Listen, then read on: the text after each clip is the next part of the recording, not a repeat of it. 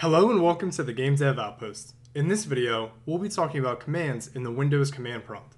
So you may already know some commands such as dir, cls, or cd.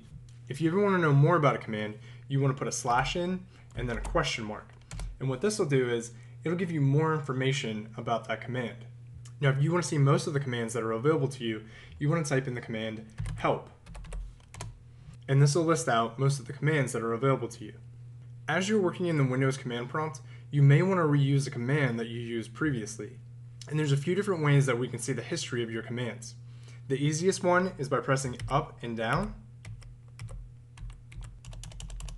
Another way is by typing in DOS key / history.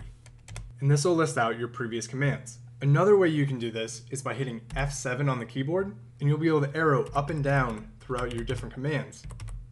If you want, you can reuse that command by navigating up to it and hitting enter. Now say that you want to execute multiple commands at once. You can do that by using two ampersand signs. So for this example, I'm going to navigate to a directory and then I'm going to list what's in it. Now the commands that you can list by typing in the help command aren't all the commands that are available. If you want to see a more extensive list, I'll leave a link in the description down below.